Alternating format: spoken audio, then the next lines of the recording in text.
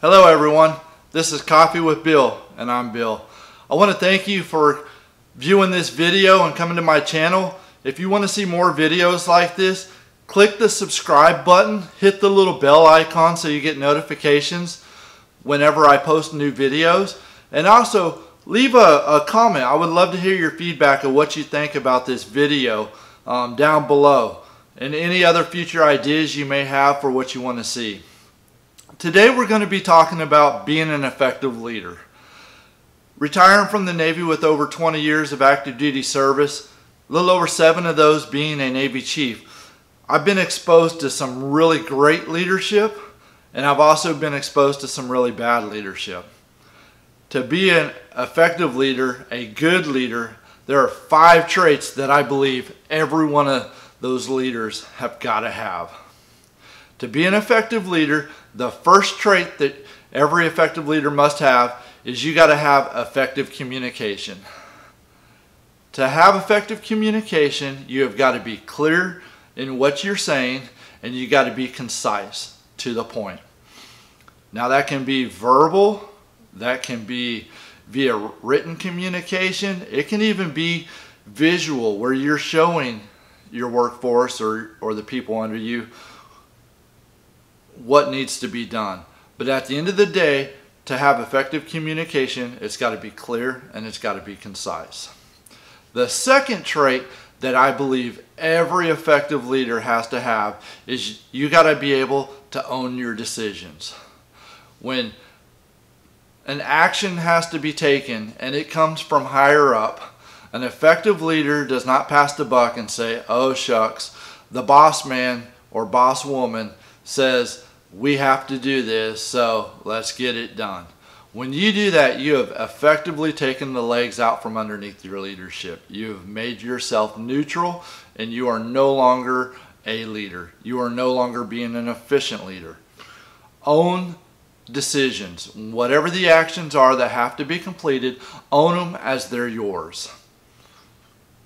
By doing that, you are going to become more efficient and more effective as a leader. The third trait that I believe every effective leader must have is you got to have the ability to listen to your people. Every one of those people that you work with, underneath you and above you, were brought on board because they bring value to the team. They have a unique perspective, they have a unique lifestyle that they come from.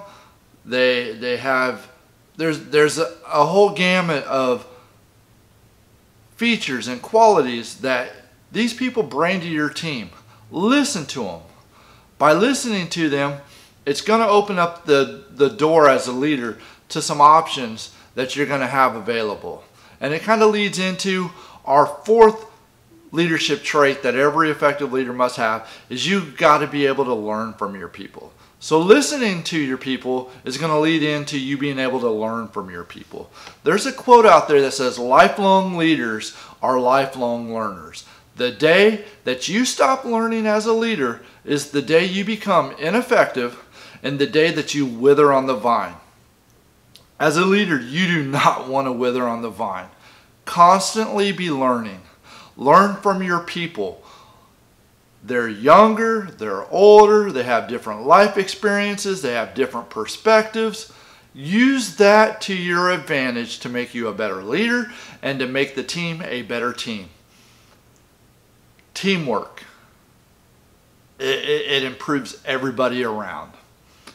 The fifth trait that I believe every effective leader must have, and this one is really important, is as a leader, when you get accolades, when you get those congratulations, those attaboys, those attagirls, pass those immediately down to your people, to the workforce.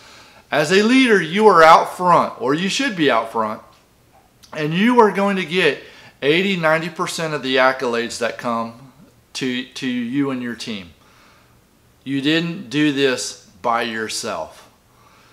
You might have been able to herd cats and get them to go in the right direction, but at the end of the day, it was all those cats working that created the end product.